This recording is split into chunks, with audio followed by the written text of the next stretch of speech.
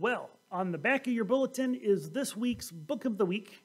And this week, it is a book by Drs. Henry Cloud and Dr. John Townsend called Boundaries.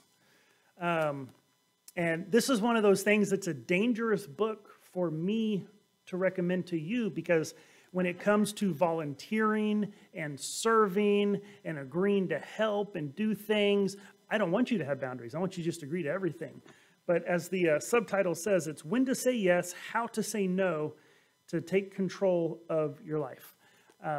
Because I think for many of us, we don't know how to say no. There's so many good things. The Bible talks about giving to others and helping others and serving others, but there is also a reality where you have to take care of your own stuff.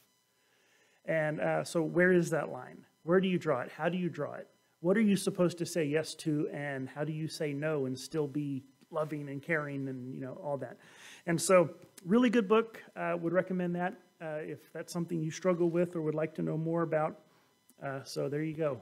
Boundaries by Henry Cloud and John Townsend. That little church on Liberty Hill, come praise the Lord, let your cup be filled.